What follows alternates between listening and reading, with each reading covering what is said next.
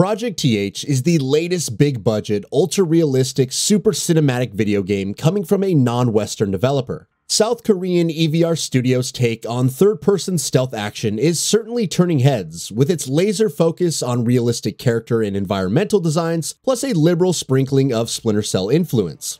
With the purported Splinter Cell Remake unlikely to see the light of day until 2024 at the earliest, titles such as Project TH look capable of scratching the itch of many a gamer who are clamoring to skulk into the shadows as a highly trained field operative.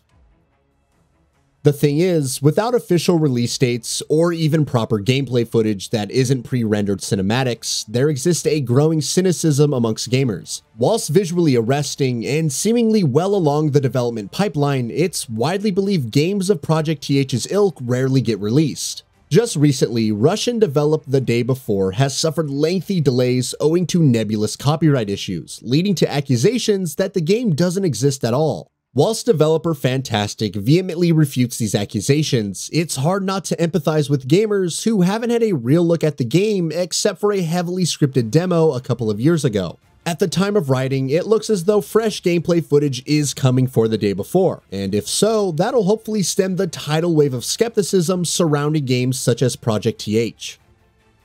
For their part, EVR Studio aren't a faceless organization, or indeed a new company. They're a well-established studio helmed by an industry veteran with 24 years of experience crafting innovative digital content. Since 2016, EVR Studio has worked on Hollywood VFX and high-caliber video content for global industries such as fashion and architecture, plus built bespoke systems capable of procedurally generating digital worlds. The latter of which, a software dubbed CityGen, is being used in Project TH's development to generate the ultra-realistic Seoul cityscape seen in the game's footage revealed so far. If there's ever a video game project capable of making it outside of South Korea and onto Western shores, it's a game such as this.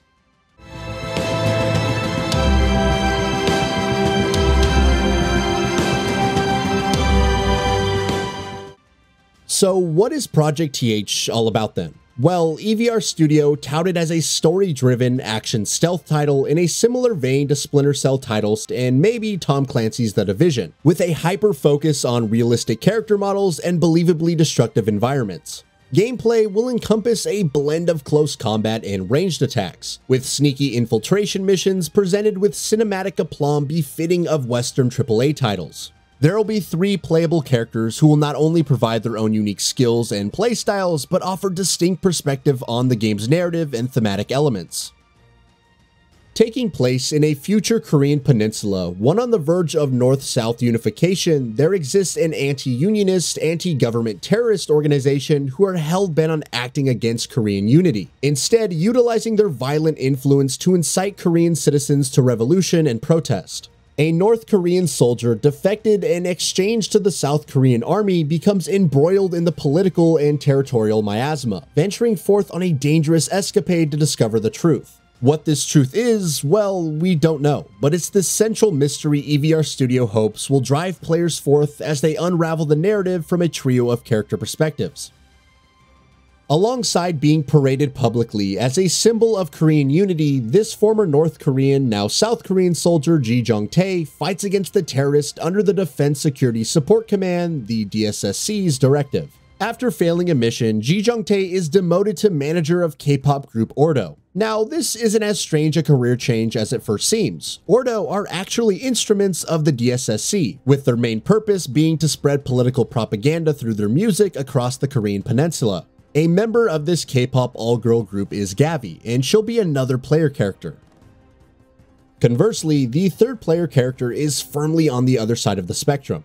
Dubbed mysteriously as ID Ghost and portrayed by Squid Game's actor Hyo Sung-tae, this villainous person is a former South Korean military veteran who, after blowing up the Korean Houses of Parliament, becomes the most wanted criminal in the peninsula, building up to a confrontation with the DSSC from his life in the shadows.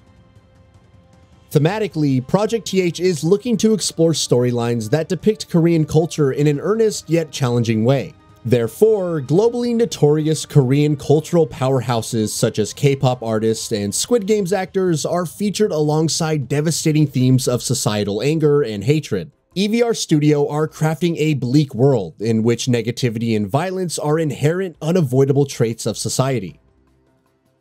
World building is all well and good, but for these powerful themes to land, the game's appearance must exhibit a believability too. Thankfully, owing to EVR Studio's extensive experience crafting high-end VR games and art-driven digital media, Project TH's interiors, city streets, and character models look spellbinding. The team are utilizing Unreal Engine 5 to construct the game, but they're also relying on their in-house 3D scanning technology to create the game's digital humans. In a system dubbed Lightsphere, for instance, EVR Studios say their reflectance capturing methods can provide data information that'll translate to micro details on player character and NPC faces. For instance, surface wrinkle movement and skin color shifting in line with blood pressure are some of the innovations we'll purportedly be treated to whenever a character changes facial expressions. To be honest, microscopic detail changes on the skin of a player character's face might seem a little overkill. What's more important is how the game plays. Well, mechanically, as already mentioned, the game is a third-person action stealth title, but additionally, players will be required to apply wise thinking throughout in order to execute the most optimum strategy. In what will be music to the ears of Splinter Cell fans hungry for a fresh Sam Fisher escapade, Project TH will require players pay careful consideration to light, shadows, and noise levels. These sensory elements will be tools in the player's arsenal, with supreme control of their surroundings necessary to stealthily wipe out opponents and avoid capture.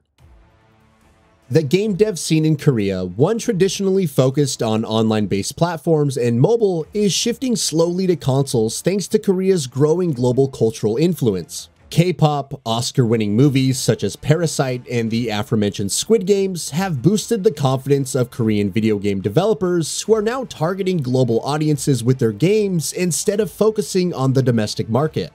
Most importantly, investment is starting to trickle in for video games to be released on platforms other than mobile too. As such, for Project TH, EVR Studio are targeting release on PlayStation 4 and 5, Xbox Series X and S, plus PC.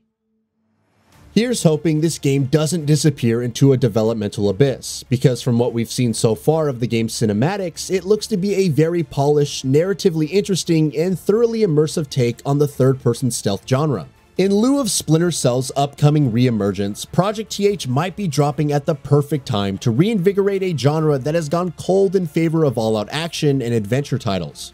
And that brings us to the end of the video. A quick request before we conclude. We upload new videos every single day, and if you like what we are doing, please consider subscribing. It really helps us out. Also, don't forget to enable all notifications by clicking the bell icon so that you can receive daily video updates. Thanks for watching.